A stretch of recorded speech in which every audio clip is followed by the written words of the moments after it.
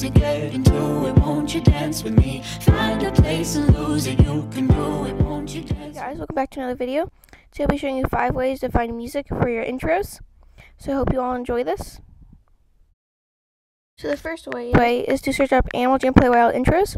Normally what will pop up is best intros and top intros.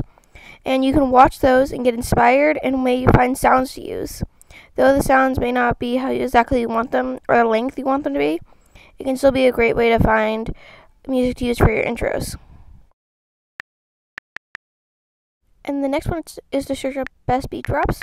And I like to use these a lot because I like to start out having it say you're watching and then get into the intro itself, although there's other methods and styles to do. And a lot of times there'll be some good beat drops in here that will be really awesome to use. So check them out. I do suggest you use a 100 beat drop video because sometimes I know I'm very picky when finding songs to use.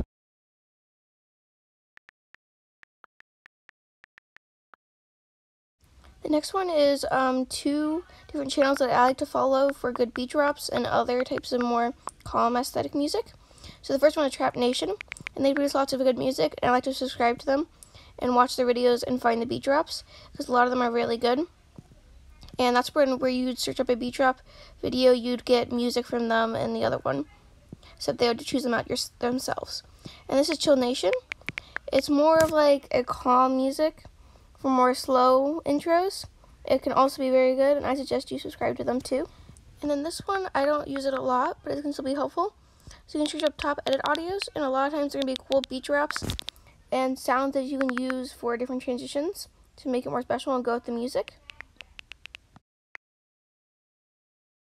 And this one's just pretty simple. Just search up intro songs, and this one will bring a variety of different types of music.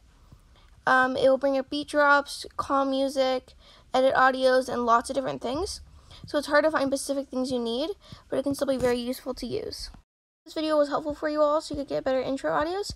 Make sure to make your effects go with the intro audios. It really makes the intro more special. I hope to do more of these videos to help you all with your intros so you guys can improve and get better